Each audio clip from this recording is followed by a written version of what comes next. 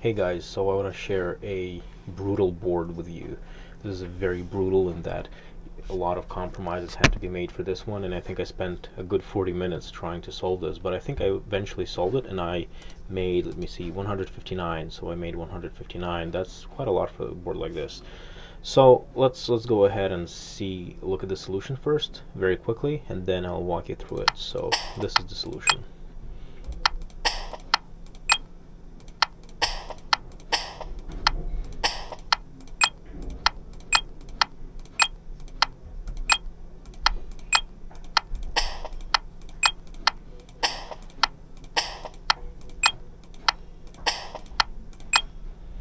Okay, what next? Actually this, then this, and then I have this.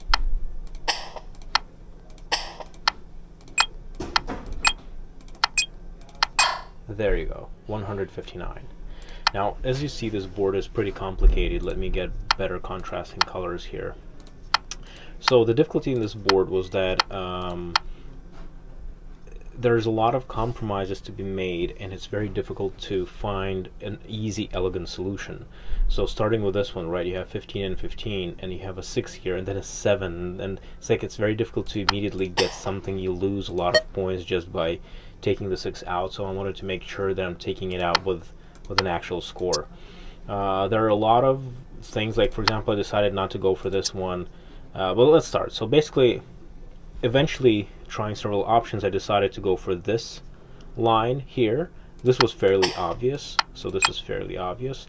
The decision was whether I use this 2 or this 2, and I went for this 2 because when I removed that, it seemed to be a viable option to move that to 7. This was a compromise where we had to do 1, 2, 3 melds before we actually match, so this was kind of sucky, but I tried many options here and I didn't see any other solution. But after these things, at least we have very clean matches just like that.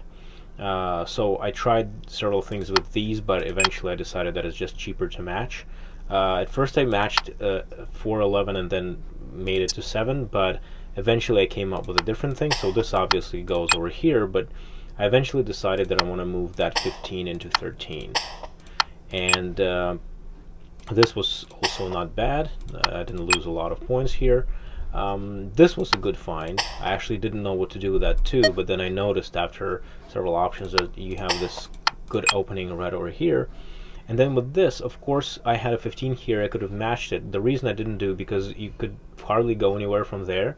Whereas here, you can also do this and match these two, right? So why didn't I do that? Because 14 is then lost, and there's still a lot of blocks left. So I sacrificed 4, and then I would get my 8, and at that point in time, I get enough leverage here that I have a pretty cheap one that I can turn the 10 into a 9 and get another pair, get this pair, and then I have 2 more. So there you go.